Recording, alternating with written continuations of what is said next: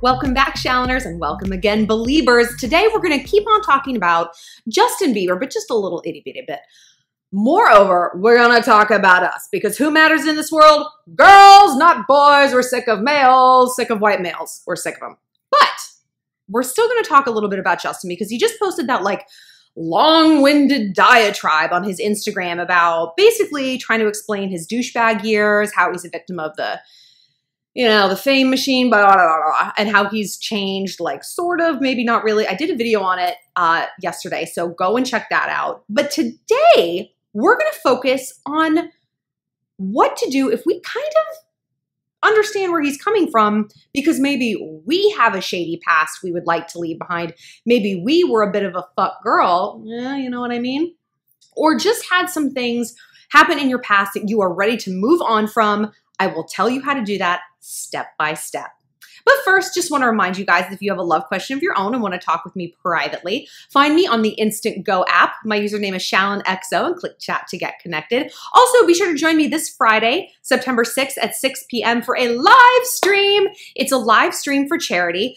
If you go to the link that I'm posting right here and down in the description, you can, for $15 to the donation to a GoFundMe that I set up to raise money for school children here in New York City who need some back to school supplies. They're kids that I know through the church that I go to, Gethsemane Garden Baptist Church. It's a Black Baptist church. The kids are, I could eat them up. They're so cute. But there's a lot of people there at the church who live below the poverty line who really need some help. So if you donate $15, you get a free question answered live in the live chat with me. So just go ahead and buy the question, make the donation, and then you can put your question right there in the donation box, like the comment box. Anyway, back to what we're talking about today. Moving on from a painful past, right? Okay. I think this is one of the top questions I get from you guys, but it's you don't even necessarily know that that's really what you're asking. It seems like it's in a different form. It's I can't get over this guy. I can't get over being bullied in high school. I can't get over the reputation that I used to have. What it actually is a lack of learning and a lack of accountability. Because that's what we talked about with Justin Bieber's whole thing. He talked a lot about what everyone else did to precipitate his douche years. He did not talk a lot about his personal role in it. Never did he say the words, but at the end of the day, I was my own person and I made the decisions that I made, and no one else is at fault for that but me. He didn't say that. Maybe that was a subtext and maybe he felt like he didn't have to say it because that was so obvious. I don't know. But I think it's interesting that he chose to omit that, because that told me that, you know what I always say? You can't change what you don't acknowledge. And I didn't get the sense he was truly, really looking at his decision-making in the face and being this was kind of all me. I mean, this was me. Because you know what, guys?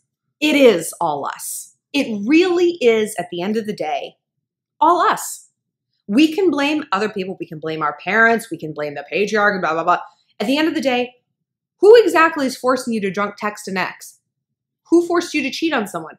Who forced you to sleep with 2 guys in a day? Maybe 5. These are all our own decisions. So what do you do if you are I want to move on? Well, that's why I talk about accountability. You can't change what you don't acknowledge. And when you guys ask me questions about I can't get over this guy, blah, blah, blah, I'm it's not the guy that you're fixated on. It's what you did wrong in this relationship that denied your own intuition and your better judgment, and probably the advice that literally every person in your life was giving you that you were I choose not to hear that. You guys are all against us. On some level, you knew better. Not only did you know better in terms of the reality of the situation, you knew that you could do better. You know what I mean? And when we do things that are contrary to that, to our authenticity and our pure self-worth, we're going to get twisted up over it. And it's going to be really hard to leave that behind. So if you're looking back at your past, if you were a bit of a fuck girl, I know I was, what you do is an autopsy. Ugh. I don't like autopsies on humans, and I don't like them on my own behavior, right? Sorry, I'm so thirsty. I don't want to watch an autopsy of a dead body, and I certainly don't want to do one of my own shitty relationships. But that's the first thing I tell you guys. If you're I can't get over, maybe this ex came back into my life and I shouldn't have given him another chance, and I did, and now I cannot move on. It's because you are not acknowledging your role. And I know what you're going to say. Maybe the thing you're trying to get over wasn't your fault. That's probably true. I have a whole video on how to get over bullying and past trauma, so look that up. But what we're talking about today is histories that actually were in control, that we were in control of. And that is step number one, is acknowledging that. We really did choose to do this.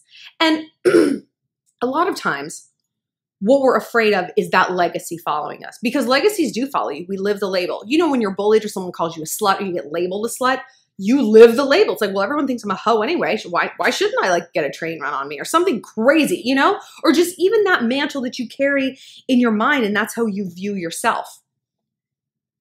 But it doesn't have to be, right? So the first thing you need to do, if you're ready to leave your past behind, is you sit down and you write down on a piece of paper, because studies show that we bond to a message more when we're physically writing it out. We have to be more intentional. It takes us more time. We can't do it while we're looking at something else. Connect to it and write down all the things you did that you know you shouldn't have. And I'm not saying this isn't like the list of punishment and shame. It's the opposite, right? It's the opposite, because like I say, you can't change what you don't acknowledge. If you were trying to like revamp a house, right? You wouldn't just be like, I don't know what's wrong with it. I don't want to think about it. You would go room by room and be like, this needs to be fixed. That needs to be fixed. That needs to be fixed. And you wouldn't have an emotional attachment to it, right? Because the house was an extension of you, but it is not you in general. That's the same with behavior. It's an extension of you, but it doesn't have to be who you are. So walk through the house of your history, right? And point out things and try to do it as neutrally as possible. And you know what helps sometimes? Pretend that it's someone else. Like literally put someone else's name like at the top of that list and go through and be like, say it's me. You can say it's Shallon. Shallon did this. Shallon did that. Shallon did 5 shots every time she went out on a date before she got there, blah, blah, blah. And then switch the names and be like, okay, here's what I did. And then you go back through that list and you analyze why you were doing it. So much of the time, our bad history is us trying to distract ourselves from a trauma or a stagnancy in other parts of our life. So when I was at my fuck girl peak, you know, just like wiling out, there was a direct correlation with my career stagnating. Direct. It was when I met my Hurt Locker and I like fixated on him for literally 5 years. Ugh. I still miss him. And then when I met my second Hurt Locker, again, it correlated with a point of stagnancy in my life and my other relationships in my career, because I was reaching out for something, reaching out for a drug, right? That's what drugs are. They're a distraction. They're anesthesia. That's what drugs are. Gambling, shopping, drinking, whatever it might be. And fuck girl behavior. And that manifests as, probably too much drinking, bad toxic relationships, bad self-destructive friendships, dynamics with family that are unhealthy, constantly picking fights, victim narratives and mentality, right? So instead of just doing this autopsy inventory of your bad behavior, you're doing that not just to like self-flagellate and be like, look what an asshole I am. You're doing it to make connections, right? You want to look at this piece of paper and see these seemingly sporadic data points, and you want to connect the dots. You're like, oh, and put dates next to them. Be like, okay, so 2016 was catastrophic. What was going on in my life then? Oh yeah, my parents were getting a divorce. That might be the thing that you didn't want to deal with, so it manifested as bad behavior, right? Because once you hone in on that, once you get to that psychological splinter, and you know how splinters are, if you don't pull them out right away, even though it's painful, they fester and they hurt, and then they become a huge problem. Your psyche is like that too. She will be hurt, and she can do it the easy way, right up front, or she can do it the hard way. She doesn't care. Her voice is going to get louder and louder and throbbier, just like that infected splinter, right? So get to the root of that and yank that shit out. Because then what happens when you yank a splinter out? You start to heal. It's a slower process than had you just pulled it out in the first place, but live and learn. So once you start to correlate all of these things, you know, and look at them, ask yourself if these issues are still at play right now. Have you gone on and dealt with your family's divorce? Say that that's the thing. If not, have maybe you just adapted your bad behavior to be more like sustainable? Like, no, you're not ripping 5 shots at happy hour every night, but you're coming home and drinking a whole bottle of wine in the privacy of your own house. That's not better. You know, that's adaptation. And what vices are viruses, and viruses do adapt. People find a way to fit them into their life in an unhealthy way, but they make it sustainable because it seems easier than pulling out that splinter, right? So once you do this, once you have analyzed and you're like, okay, I have pulled out that splinter. I did deal with things, but I still feel that residual shame. I feel that shame. I want you to go back down that list. And if you wrote 5 shots before every date, I want you to write on the other side in a new column what you do now before a date that's healthy. I watch the Kardashians so that I put on the appropriate amount of contour. That's healthier. It's not completely healthy, but it's what I do. So I'm going to say that it's healthier, right? Excuse me. Oh, I'm so sorry. Dying. I've been flying all day yesterday, so I'm just like this dehydrated, like jerky person. So once you make that second column where you go through and you point out to yourself all the ways that you don't engage in this behavior anymore, you can sit and you know what you're looking at? Progress. And what is progress? Self-awareness. Progress is learning. And then you can sit and say, I'm never going to go back to 2016 me because I know why she was the way she was. And I know now why I'm not going to get like that again. And should another situation come up like the one that precipitated 2016, now I have a plan. Now I have red flags that I can identify. So when I see myself, oh, did I take 3 shots before this date? Oh, we're back in bad girl territory. So now we're going to look in the other side of that column and you're going to have a plan for how to balance that out. The antidote to a virus, right? It's not that hard, but it takes the thing that none of us wants to do, which is looking at our own bad behavior. Can you guys hear these kids? I swear to fucking God. Like they're literally just standing out there screaming. They're just standing out there screaming. I need to move to like the country. Is there a country, like a country on planet Earth that doesn't have children? Is it Greenland? That sounds fine. I bet it's Monaco. I bet there's like no kids in Monaco. And if they are, they're like kept in like very fancy cages, like away from their parents, like because their hands are sticky because the parents are like wearing furs and like, we're going to Polo, don't touch me, Caspian. You know, like that's the kind of mom I want to be. Anyway, so you've done this. You've done the inventory. Now what you need to do is reframe all of this. I don't know if you guys listen to my podcast. You should. But recently I did one on origin stories and someone wrote in, it was actually a guy and it was really interesting to hear from like a guy, like for once, he sounds hot too. And he's like, you know, I grew up basically poor and I have this like complex about it. And I'm like, you know what? I get it. I had a single mom and I at some point had to reframe my origin story from being the thing that I like shrunk away from because I was like, kind of ashamed and, you know, like I was not ashamed, but like bitter that I hadn't had the same opportunities that other people had had. But now I reframe that my origin story is my favorite story because my origin story made me the person that I am. Had I grown up with like a rich daddy who had handed me everything, you think I would have worked this hard in New York City? You think I would have hustled the way I did? Do you think I would have like pushed those boundaries to make connections and meet people and go to events by myself because I knew there was a business connection there that I needed to ascend to a higher plane because I needed to pay rent for a bigger apartment? No, I wouldn't have done any of those things. God bless the broken road. Everything that you think was a setback was a setup.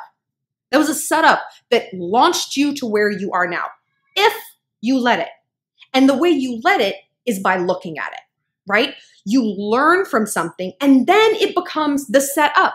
Because until you learn from something and look something in the face and take your personal responsibility, it just seems you get caught in that loop of like, why? I'm sad about this. I feel guilty about this. I feel ashamed about this because there's no finish to that sentence. There's no learning opportunity. So of course you're going to get stuck in a loop. Of course you're going to get stuck in a bad place.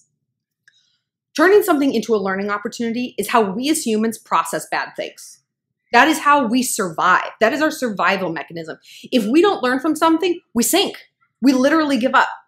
So it's painful and it's ugly, but the alternative is like infinitely worse. So now that you've done that hard work, you can look back at all the things you've been through and been like, that wasn't, though 2016 wasn't catastrophic. It was the year I learned the most. It was the year I actually grew the most. And growth is painful. That's why they call them growing pains. I didn't know that I was growing at the time. Like, just like when you're going through puberty and you're getting taller, it's like you might not feel taller, you know, but 6 months down the line, your mom measures you in the kitchen on the little thing. And you're like, oh my God, I grew 2 inches. That's why my body hurts so much. That's why my hips would wake me up in the middle of the night hurting. I was growing and I didn't know it.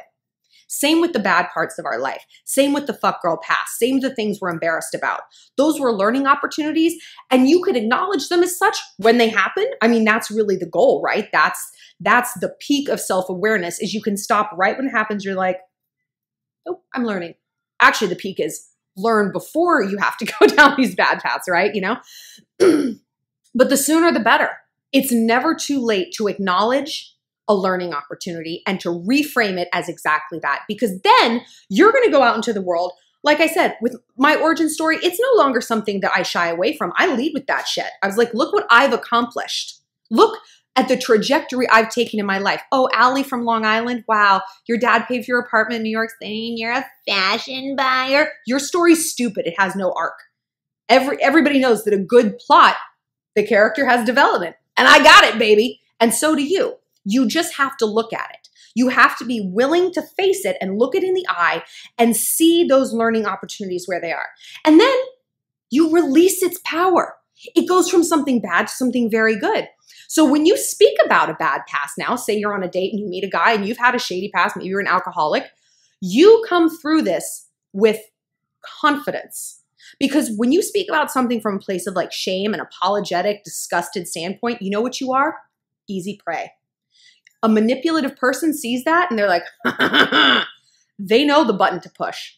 They know what to do. They know that you have shame underneath there, and shame makes people very malleable, very easy to manipulate.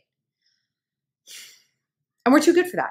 And it doesn't have to be like that, because your past is your past is your past. You're not going to change it, right? So you can either reframe it and make it something that's going to work for you, that's set up, or you could keep that splinter embedded and it's going to throb louder and louder and more painfully until you decide to pull it out.